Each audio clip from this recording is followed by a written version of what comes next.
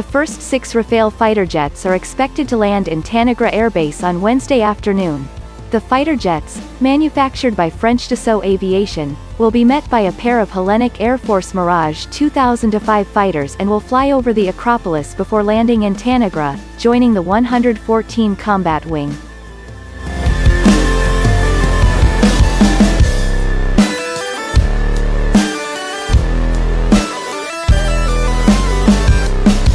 Two of the arriving Rafale will be two-seat jets and will be used to train new pilots, with the other 4 fighters being single-seat aircraft. To date, 8 Greek pilots and 50 maintenance staff have been trained at Hellenic Air Base in France by Dassault staff. Greece will acquire 24 Rafale jets in total.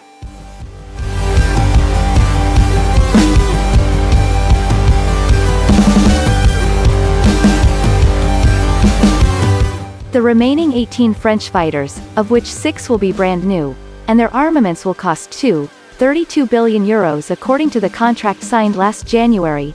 Over the coming weeks, a new deal is expected to be signed for the further acquisition of 6 additional new Rafales.